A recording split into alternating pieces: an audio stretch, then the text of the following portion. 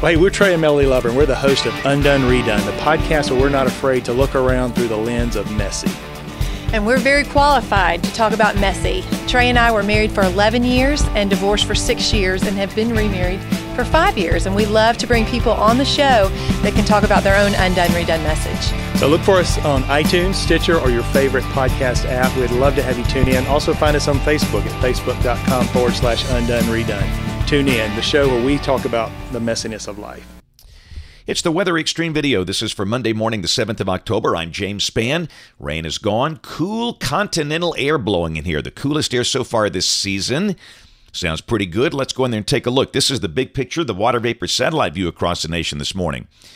The big trough that brought the rain yesterday is moving on to the east. It's progressive, so the sky becomes sunny today. The rain will be off to the east, and it feels pretty good.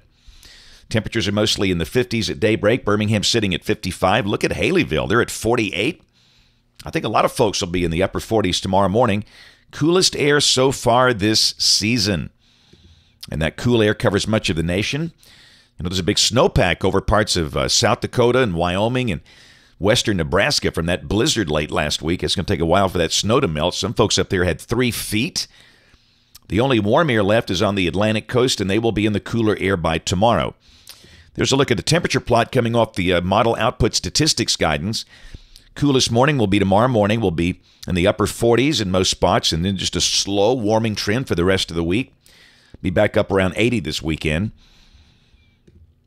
There's another look at what's happening around the nation. That cold front passing through southeast Alabama. The real surge of cool air is coming down through Little Rock, and you can see how they're in the 30s and 40s, back over parts of Kansas and Nebraska, Oklahoma.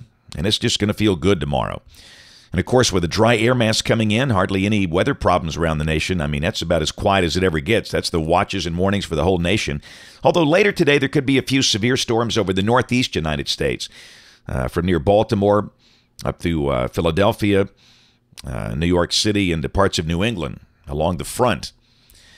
But, man, not a drop of rain. That's nice and quiet. I mean, nothing around here for the next 5 days, this valid through Saturday morning, and more than likely the dry spell goes beyond that. And, you know, this is October, typically the driest month of the year, so long dry spells are common. Weather in the tropics. Karen fizzled out over the weekend. Never made it inland as a tropical storm. The sheer dry air, cooler water just ate it up, and it's not coming back. We do have a new disturbance in the far eastern Atlantic. That might have a chance at getting its act together. There's a look at the modeling on that. It'll be gaining latitude with time, and again, the higher the latitude, the odds are it won't be a problem here. Some of the models try to bring it up to a weak tropical storm, but again, I just don't think that's an issue here. But as always, we'll watch it. Modeling, this is the GFS, the OZ run, valid at 1 o'clock this afternoon at 500 millibars. Intense trough coming through the northeast United States, and cold front passing through, and again, there could be some pretty rough storms up through there. But down this way, we are dry as a bone. The sky becoming sunny. Where any clouds are lingering, they'll be gone soon. High today only 70 to 73. Nice northwest breeze. It'll be a great fall day. Tomorrow morning will be in the upper 40s in many spots, I think. Same deal, high, probably low 70s, just delightful. Temperatures nice, below average. What October is all about. Rain continues east of here, though. Still rain possible over South Georgia, parts of the Carolinas.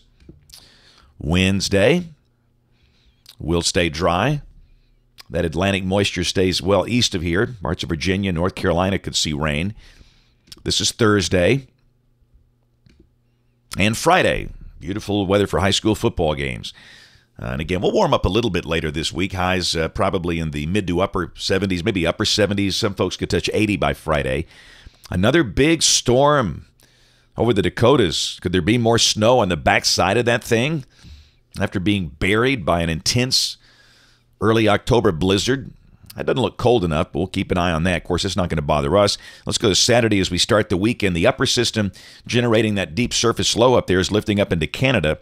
And down below that, we're dry as a bone on Saturday. Should be a sunny day, and the high around 80. And pretty much the same deal on Sunday. So as you plan out your weekend, whatever you got going on, football or anything else, weather looks A-OK. Rain off to the west, and there's Monday.